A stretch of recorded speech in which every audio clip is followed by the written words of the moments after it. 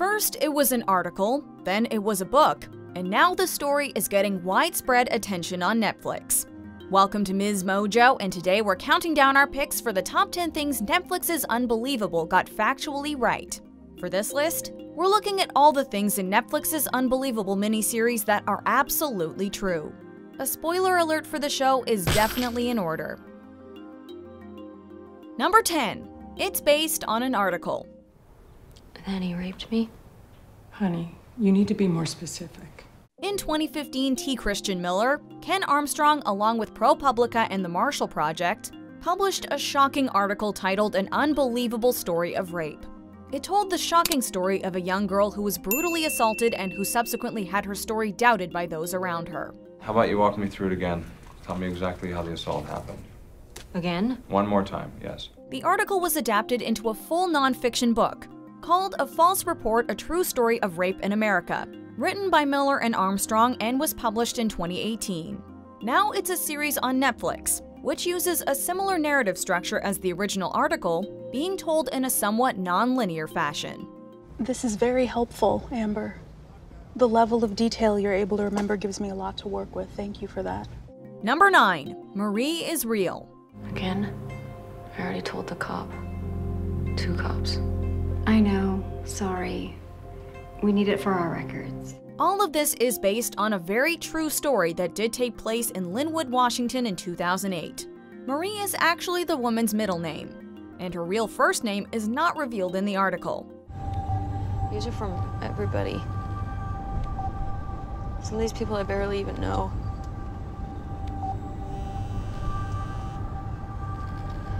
I guess someone gave him my name. All of the details of the crime as they appear on the show are like they happened in real life. I'd do anything to go back and redo the whole thing, to just start all over and do right by you. I really would.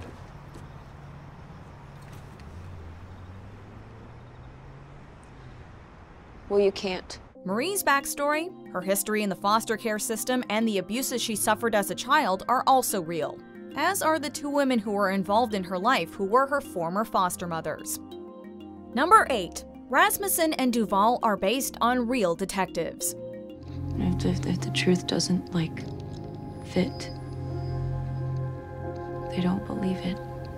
Who is that? She looks 12. On the show, the 2 female detectives who end up collaborating on the case are named Grace Rasmussen and Karen Duvall, played by Toni Collette and Merritt Weaver, respectively. He proceeds to rape her for 3 hours, on and off. I mean, same thing with my victim. Their names were changed for the show, and in real life they're Edna Hendershot and Stacey Galbraith. Though some details of their lives and stories were changed for the show, all the essential information is accurate, namely that they worked together to solve the case by piecing together similar stories in their jurisdictions that Lynwood Police Department let fall through the cracks. Everything that the police in Washington did wrong, the police in Colorado did right. They listened to their victims. They pursued the evidence, chasing every lead. They coordinated with one another, and they didn't fall prey to stereotypes about how someone who has been hurt should react. Number 7. Marie's foster mom told the police she didn't believe Marie. On the show, Marie's foster mom is named Judith, though in real life her name is Peggy Cunningham.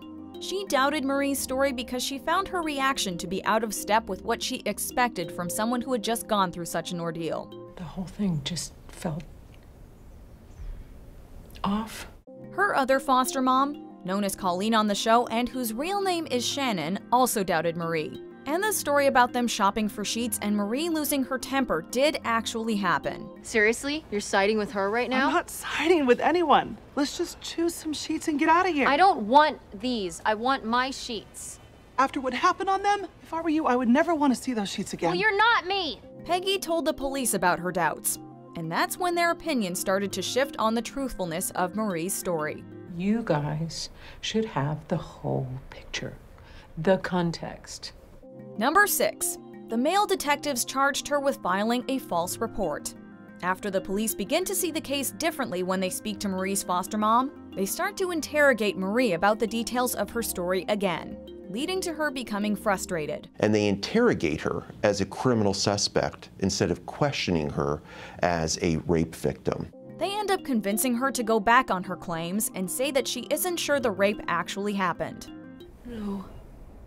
There was no rapist. No one came in your apartment. She eventually ends up saying she's sure she made it up. When she has to give a written statement, however, she says that she thinks she dreamt the assault but thought it was real. This is not what you just said. I dreamed that I was raped. When I woke up, it felt so real, I believed that it had happened. Marie, what's going on? She ends up being charged with filing a false report and has to go on probation as well as paying a fine for the resources used. Not only had they not believed a woman who had indeed been raped, they had gone further and they had punished her. They had filed a citation charging her. Number 5. Detective Parker is based on a real police officer. There are inconsistencies in your story. On the show, Detective Parker is one of the men in charge of Marie's case. He is based on the real figure Jeffrey Mason, who was actually new to the department at the time, having recently been transferred from narcotics. I should explain. The problem is, I've got nothing. He had very little experience with rape cases, which colors the case. In an interview with This American Life, Mason responded to hearing that he'd been incorrect in not believing Marie, saying, quote, "It was so shocking that this had been the one thing where I seriously stepped back and questioned if I should be continuing doing what I'm doing." You know, you hear about bad cops. You know, guys who make bad calls or end up hurting the people they're supposed to protect. And I always think like, well, who the hell let him on the force, right? Just get rid of him.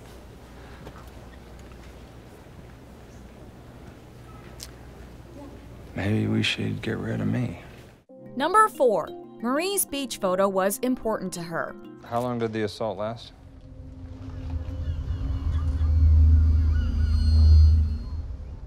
On the show, there are several brief flashbacks to Marie playing in the water at the beach, as well as glimpses of a photo of her that same day in the apartment. In real life, the memory of that day ended up being one tinged with sadness, because although Marie remembers being happy while practicing photography with a friend on the beach, that same friend ended up turning on her because of her alleged false accusation, going as far as making a slanderous website that revealed Marie's full name and identity. Number 3. The way they caught the criminal. I want simultaneous timelines for both brothers and the girlfriend on all our dates. And have Selig call me the second he hands that mug over. I want a firm ETA on when I can see the results. By the end of the series, the two detectives have collaborated on their respective investigations, realizing they have a serial rapist on their hands. I need to be in prison. And the seemingly remarkable way this all unfolds is totally true to life. One thing that the show adds is the scrutiny put on male police officers, because of how meticulous the rapist was in cleaning up the crime scenes before leaving. Christopher McCarthy, you are under arrest for multiple counts of burglary and sexual assault. You have the right to remain silent. The rest is all accurate though. From the footprints to the DNA sample, to the trove of photos found on the suspect's computer, which included one of Marie, absolving her from her so-called crime. I put all the photos McCarthy took of his victims into a file for you. Not easy to look at. Had to take a couple of breaks. Just click through. Number 2. Marie sued Lynwood. Well, who do you want to sue? Pretty much everybody, but I thought I'd start with the city. After the truth was revealed, the city of Lynwood offered Marie a paltry $500 to cover what she'd been ordered to pay as an apology for her ordeal. Since that was clearly unacceptable, however, she eventually sued them just like on the show, eventually coming away with $150,000. They want to give me $150,000? No, they don't want to give you anything. But that is what they're willing to give you to bury this. Tell them I'll take it. In real life, though, she also sued Cocoon House, the organization that managed her housing situation, and won. This is because they threatened to take away her subsidized housing if she didn't formally apologize to the group and go for counseling because of the lies she'd supposedly told. Look, we can do much better. I don't need better. $150,000 is a lot of money. It's enough for me to get out of here, start over somewhere else. Plus, really, all I need is for them to acknowledge what they did to me. And this does that. Before we continue, be sure to subscribe to our channel and ring the bell to get notified about our latest videos. You have the option to be notified for occasional videos or all of them. If you're on your phone, make sure you go into your settings and switch on notifications. Number 1. Marie thanked the detective. Hi, I don't know if you know who I am. This is Marie Adler. At the very end of the finale, after visiting the Lynwood Police Department, Marie calls Duvall to thank her for closing the case before driving away to her fresh start. I was calling to say, to thank you for, everything that you did. This really did happen, with Marie calling Detective Galbraith after everything was finally over. In real life, Marie had already moved away from Washington State at this point and was married with 2 children. I don't know, more than anything else. More than him getting locked up. More than the money I got. It was hearing that about you guys that just changed things completely. She and Galbraith only spoke briefly, discussing the fact that they were both mothers of 2 now. While this story was a dark one, at least in the end, justice was served. So, anyway, I just wanted you to know that you did that for me. And to say thank you. Do you agree with our picks? Check out this other recent clip from MsMojo. And be sure to subscribe and ring the bell to be notified about our latest videos.